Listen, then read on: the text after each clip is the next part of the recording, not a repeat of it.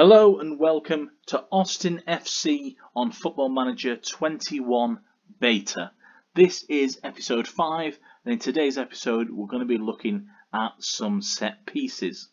Now, while you have been away, I have been busy. We have signed plenty of players.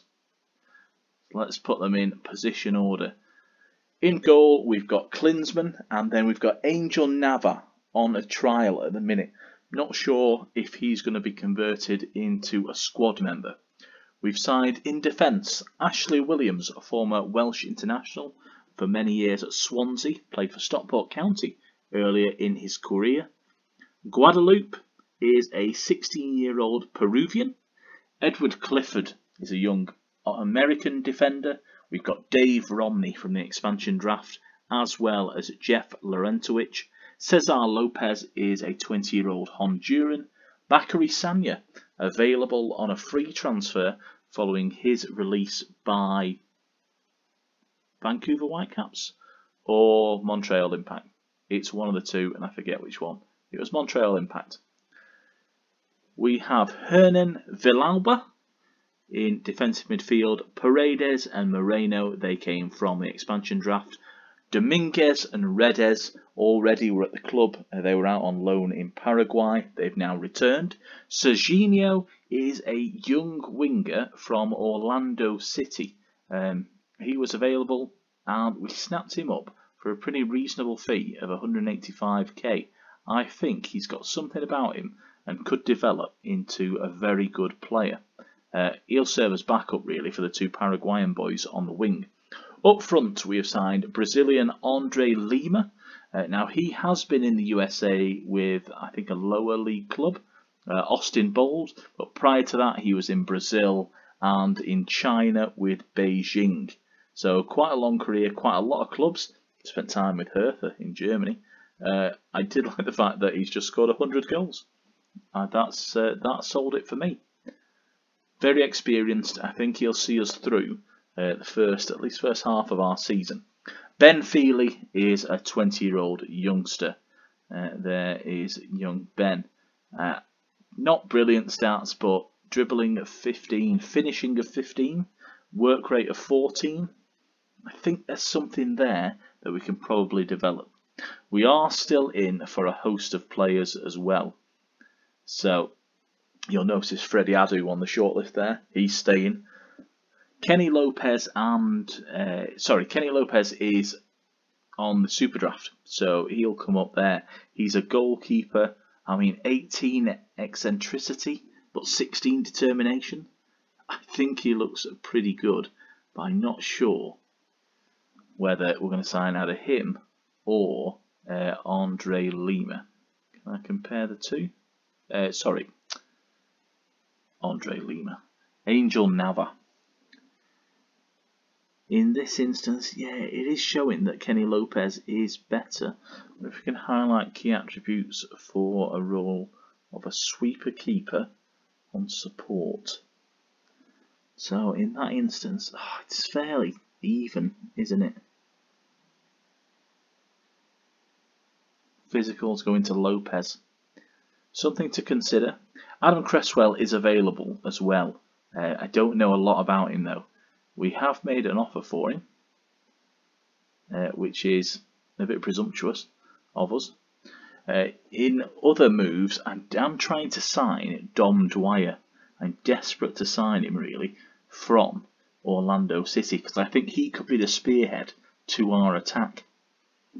Hopefully. I've gone in for Lewis Miller from Liverpool on loan. I don't know if we're going to be able to sign him because we've kind of used up all our international slots. Although, if we get a few more senior players, then those youngsters that we talked about before, the likes of Guadalupe and Cesar Lopez, even Serginho, to be honest, might drop down to our development squad and thus not take up an international slot. One of the rules about the MLS is the registration. And as you can see, we're already at our maximum of 8 internationals. So I don't know what the answer is. Maybe it's worth shopping around for another international slot. seeing if we can get one. We haven't signed any designated players simply because not many are interested, if I'm honest. It's really difficult to sign one, and I'm sort of quite happy with the balance of the squad. I don't want anybody on massive wages compared to everybody else. If we look at our general wages, they're sort of between 1 and 3k, really. The only two that are on more are the two that are already here. So I've been quite frugal. Seems not everybody shares my fondness for balancing the books. And I still have this issue of the wage budget being a lot less than it should be.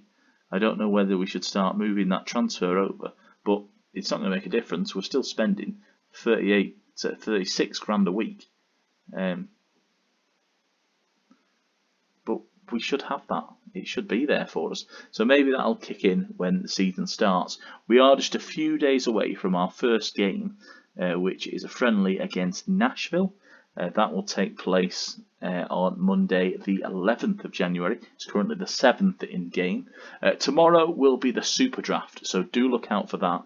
But first we're going to create a set piece routine in our attacking sense. So as you can see, players have been dropped into the squad here, into the starting 11.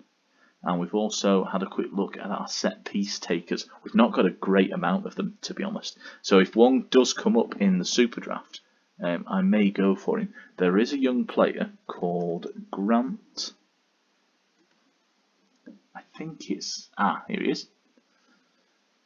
Now, he is a potential, but he plays an attacking midfielder. I don't know if that's a place that we're going to fill, really. I do want backup in central midfield and as a goalkeeper. If we can sign Lopez, because we've got first draft pick here, so we can pretty much run the table. The majority of the good players that are going to be available, I'll talk about this more in depth tomorrow, are defenders, and we just don't need them. We've got plenty, and I feel like we're well covered in that department. If you think about, just go back to our positions, you know, over half the squad there, I think, are defenders. If you go from Williams right the way down to Sanya, 8 players to cover 4 starting positions. And then you've got the likes of Laurentowicz, who can play in defensive midfield. He's not unheard of to start there. But I am quite content in our starting lineup. It's players around the edges that we're going to be adding. Anyway, set pieces. Corners is what we're going for. So we're going to look at some attacking corner routines. This is going to involve me clicking away at the mouse here, so hopefully it doesn't pick up too much. Now the best way to do this is we are going to select an in-swinger. So just let me go back to see who we selected for our set piece takers. So corners on the right was Cesar Lopez. Right, I'm going to have to find a place for him in the team. In fact, actually, let's put Dave Romney there for a sec. Here we go. So his instruction, we're going to go from the right, and we're going to go near post with this one. Annoyingly, he's doing an outswinger. I kind of want an in-swinger on that one. So let me just move somebody around. Let's take Romney out for a sec and bring in Cesar Lopez. In fact, he's the one that the club want me to, the staff want me to select. So Cesar Lopez down there, he is the corner taker. He's going to aim for the near post. And what we're going to do is we're going to fill up the bases just here.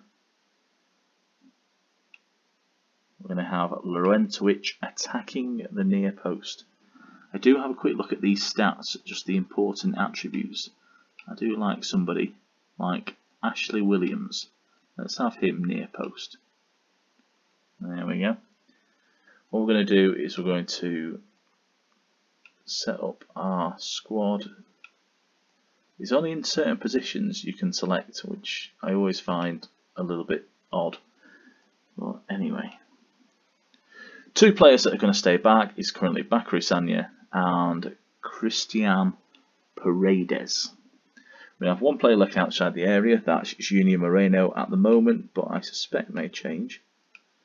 In fact, Bakary Sanya's not too bad at the old heading game, whereas Hernan Villalba not. So there you go. I'm actually, if it was possible, can I split these around? No, I can't. Ideally, I'd like coverage a little bit further out. Don't want the goalkeeper going forward. Mark the keeper. Definitely not. You stay where you are. He's going to be told to stay back. Not messing him out there. So we're also going to move this chap there. Oh, that I do like. So we've got 3 players going forward. But I'm going to offer a short option. So in fact, I'm just going to change things around here. Bakary Sanya outside the box. Is that the best use of him? Probably not. In fact, Villalba's not too bad there. So long shots of 11. He's got the best long shot in the team. Can't tell. Could be Sanya. Nah, 8. We're going to leave him there. Lurking outside the area, Villalba. So, where were we? My apologies. I do sort of get... Is that the instruction? No. Okay, it's a positional thing. Here we are. Heading of 11. What's Sanya's heading? Yeah, 14. That's staying there. Heading. Boom. That's our setup. So, symmetrical setup here. We've got 3 going in on goal, and then we've got 2 setters go forward, a lurker outside the box. The short option, which is a bit of a fake option, in this case, is Junior Moreno. The idea is that he will then drag somebody outside the box and just create a bit of space here at the near post for Ashley Williams. That's certainly the intention. Big on bravery, big on heading, 15 strength. I'm expecting some goals from him. That's what we're going to set up for on the right. Do feel free to pause the game here, pause the video, just so that you can have a quick copy down of anything that you like the look of there. I'm quite pleased with that one. From the left now, we are going to go this time the 6-yard box, going a bit further, and this one we're going to load up the front post area.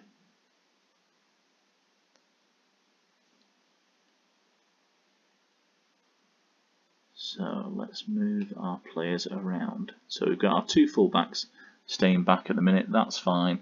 We've got 1 player lurking outside the box. I'm actually going to put him down there, just so that he comes in and attacks the ball from the edge of the area. We've also got plenty of players just here. We're really making it difficult for our opposition. Oh, that is a bit of a change, isn't it? We also, do we want somebody to come short?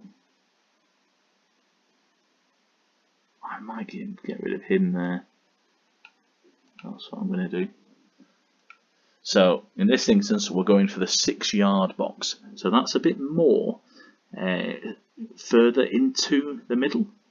And then we've got a player marking the keeper again, but this time we've got somebody at the near post, somebody going forward at the near post, and then we've got a player at the back post.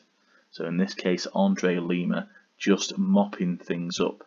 In fact, we are going to just move things around a little bit. So Hector Moreno, Junior Moreno, is not brilliant at that, is he? So I might just move him back. Sandy can stay where he is, actually. I don't want to affect that. But if I just swap those around, does it make any difference whatsoever? No.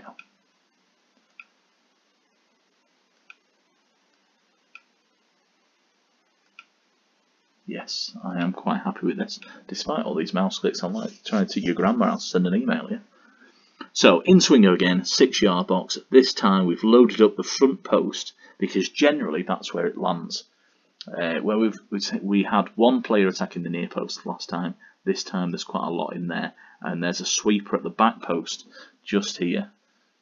It's Rodney Redes just to sweep anything up that comes through to him. This time we've also got a man attacking from the edge of the box, so that is going to be Junior Moreno. Let's see if he can get in there, cause a bit of havoc. So do pause this again if you like the look of it. Absolutely steal away, use it in your game, see how it works. I had a lot of success in Football Manager 20 with AFC Filed. They scored loads and loads of corner goals. Don't know if that was a common theme for everybody, but it certainly was for ourselves. And that, ladies and gentlemen, is our set pieces. Join me tomorrow for when we go into the Super Draft. So the Super Draft, as I talked about yesterday, I believe, is a really interesting prospect. Basically, the college standouts, the academy players coming through from the education system, they get put into a big room, and clubs get to pick who they want based on their draft allocation position. So for us, for example, in the upcoming draft, we are top of the shops. We are draft allocation, we are first pick in the first round. We're then first pick in the second round, first pick in the third, first pick in the fourth. So as an expansion club, again, it's another measure. So we talked about with the expansion draft, how it's there to help clubs get a bit of a leg up. So is this. This will mean that I am the person who can make the first pick. Now there was, if I can find it, an item that basically predicted how the draft was going to go. So that is always quite an interesting one. You often get these reports, the showcase. This tells you basically how people are doing on a daily basis, and you see players get added onto the list, get taken off. It's really interesting. In terms of the mock draft, Dauda Traore was the #1 pick for ourselves. And there he is, central defender at the Flint City Bucks. I think he looks pretty good.